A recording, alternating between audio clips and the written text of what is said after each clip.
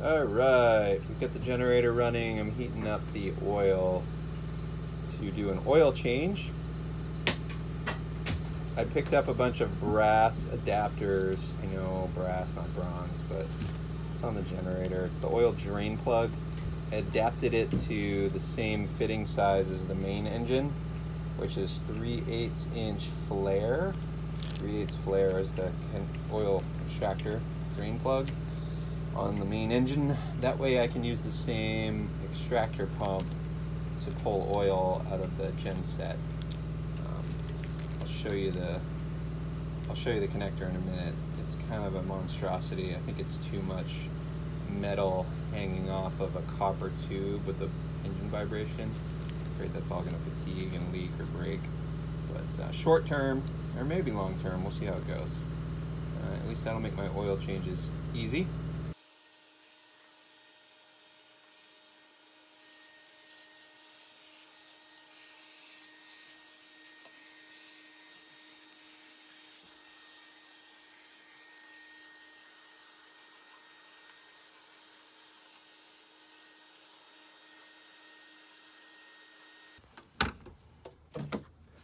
Okay, this is our waste oil container. All right, so here's my new adapters right here. I'll let you get over there. Here's my new adapters.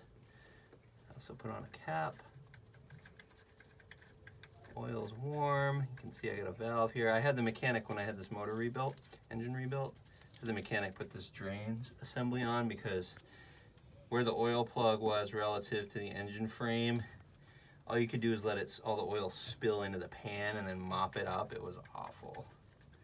So this setup, now that I got all the right pieces and adapters, should make it a lot easier. So I have this hose with a little pump, covered in oil. Where's my rag?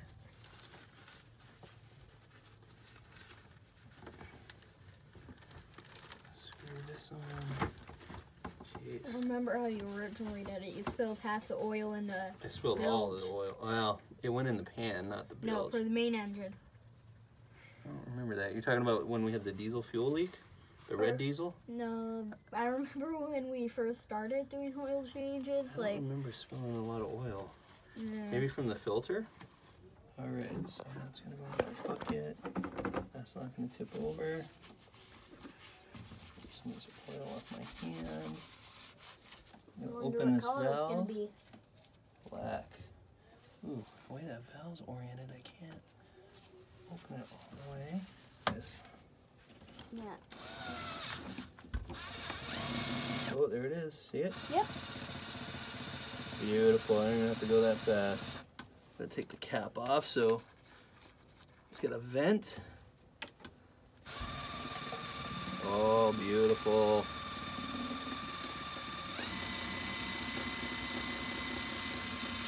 Do you think you're going to fill up that entire jug?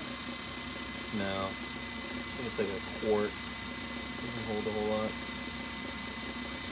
Why can't we have the engine oil and the generator oil connected to the same system? You could. They make these permanently installed oil change systems. Which is, you know, if we were cruising full time, maybe. Yep, still draining. So check this out. This is the generator oil pressure gauge. I broke the glass when I was removing it. This thing stopped working. It's been a while. I don't know if it's been 2 seasons. I actually replaced the original. I wasn't sure why the original gauge stopped working. Put the new one in, worked for a little while, then it stopped. So I've just bypassed the emergency cutoff, low oil pressure cutoff, and have ignored it, other than monitoring the engine a little more diligently. Well, in removing this gauge today, I discovered that the housing on the generator from all the vibration, it's actually cut through the gauge and damaged the needle. See how that slice is from vibration. I chewed it up a bit trying to pry it out, but that's all my handiwork with a screwdriver. But the slice, that is from the vibration of the unit. That cover has been a problem since I bought the boat. All the screw holes the metal has fatigued and broken through, so I actually hold it on with a bungee. But what it really needs is a nice thick rubber piece of trim to keep this thing from vibrating and resonating. And it makes a racket. It's actually the noisiest part of the gen set. I'd love to replace this with something better. Really, this control port needs to be isolated from the engine alternator setup. Yeah, so I don't know what I'm going to do there. I have a new gauge, but if I install it in that same slot, the same thing's just going to happen again. And actually, the same has occurred to the temp gauge. Yeah, the temp gauge is damaged. I ordered one. It's coming. I found one on eBay. It was an open box, $35. I think it's like $70 for new. Brand new. Oh, yeah. I can see what's problem with this. Yeah. So without that rubber hose on there, see that green garden hose? Yeah. The casting of this housing was slicing into the gauges. Yeah, it looks and all like the screw holes had broken off like before I bought the boat. And I'm hoping that ratchet strap I put on there now, that orange strap, is a tighter fit than the bungee, like the bungee cord that was on there before. That was another previous owner. What's this green stuff? Green stuff I can't see over there. And this white banner. That is coolant. That is the overflow tank. This is your coolant tank right here on top of the engine. And so basically when you fill it up, it's cold, right? You put cold coolant in, and then as the engine gets up to operating temp, the fluid expands.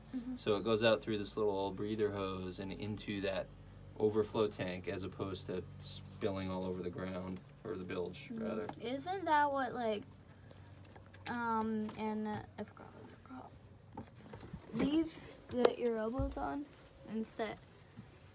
What's that? Yeah, heat exchangers. Yeah, so that coolant is running through.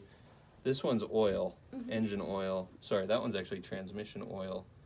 This bigger one is coolant and salt water, well water. Is there one on here?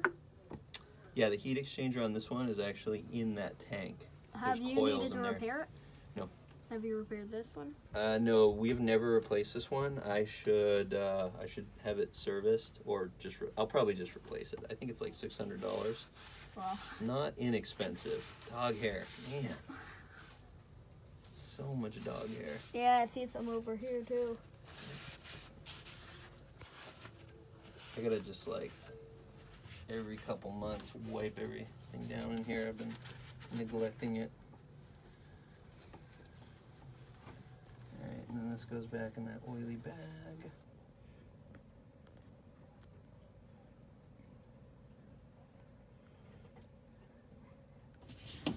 I have this oil for my old motorcycles, this like oil fill funnel with a tube. I'm gonna keep that on the boat for next time. Great idea. Alright, I got the safety wires reconnected for oil pressure, low oil pressure. That's what this push button's for. Actually, when you're starting the engine, before you have oil pressure, the way the system's designed is you have to hold this cutout switch until the engine turns over. I had that bypass since the gauge was bad, so I've reconnected it. So when I turn the key on here, I can hear the click.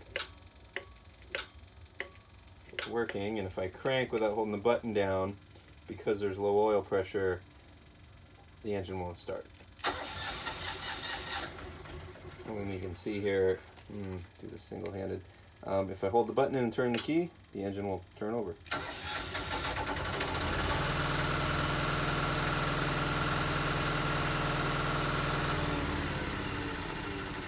So next, I need to order a new Murphy gauge for water temp to replace the damaged one that's on the unit. I'll work on that, and we'll cover that in a future video.